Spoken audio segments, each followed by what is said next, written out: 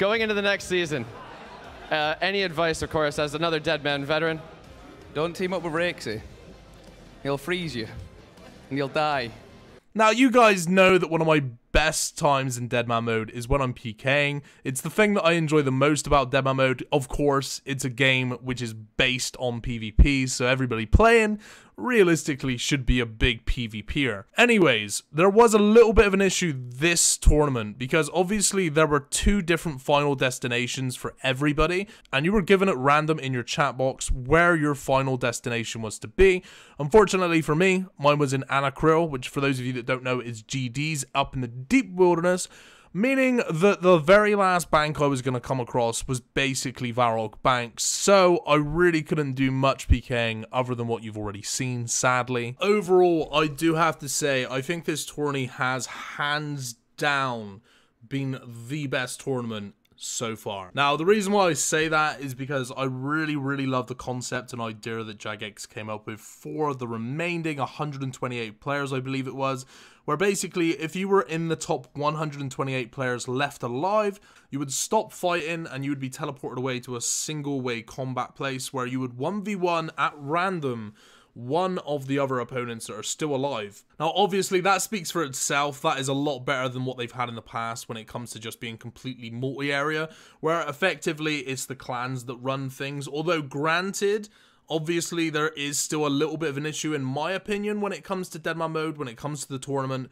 being the fact that the final areas are in multi. I don't know if there's really anything that they can do about that, but if it was down to me and I could change anything about Deadman mode tournament, it would definitely be the final areas being a multi. I understand why it's done. It's to try and force people to fight each other. If it's single way, it's less likely to happen. We were messing around in this clip, like we were getting greedy. It was for the stream, it was for the lols, me, Sick Nerd, and Curtis. But the truth of it is that, you know, my account had over 100 hours put into it. I know that Adam's Sick Nerds did as well. We just got rag bolted by a bunch of guys that were probably around about level 80 combat who've been playing like 5 hours a day.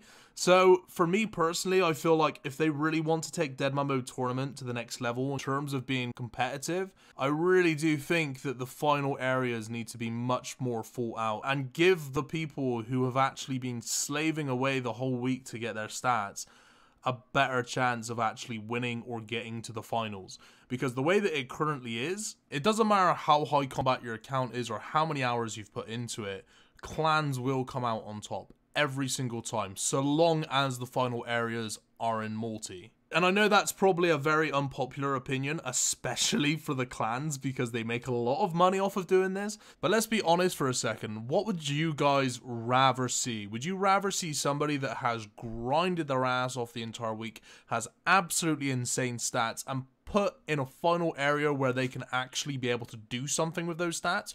Or the way that it currently is, where it doesn't matter how many hours you've put into your account, when you get to that final area, there's going to be about 10 raggers there with emerald bolts and diamond bolts, and they're going to fuck you up.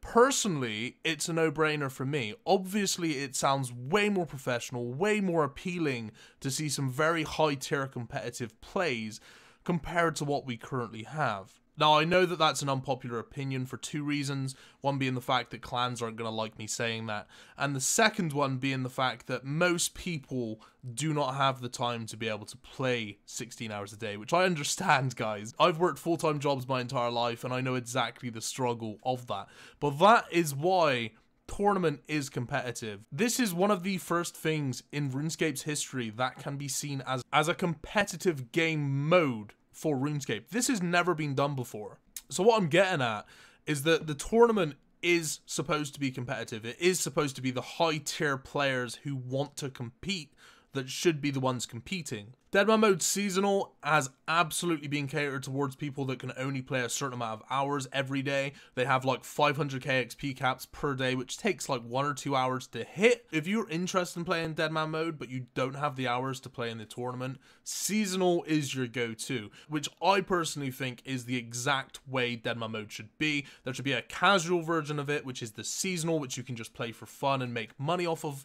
And then there's also the very competitive aspect of it, which is the tournament, which is where the players, the high-end players, the people that can play and take a week off of work, are the people that are going to reign dominant that week. Obviously, that's just my opinion on the matter. I would love to hear your feedback. I just personally feel like it's always so disappointing getting to the final hour and watching it, and it just be clans that are dominating. Like, to me, personally, I don't enjoy watching that. That's my opinion, but I would love to hear yours. So if you guys have any feedback or any reasons you want Deadman Mode to change or stay the same, let me know down in the comments, guys. I do hope you've enjoyed today's video. If you have, leave it a thumbs up. Subscribe if you are new to the channel. And I'll see you very soon. Climb, run. West. Oh, dude! I just froze sick. Oh, no. Okay. So big man. Mate, no! Oh man, it got deleted, dude. Fuck. Yo, sick nerd, I froze you and Morty, mate. I'm so sorry.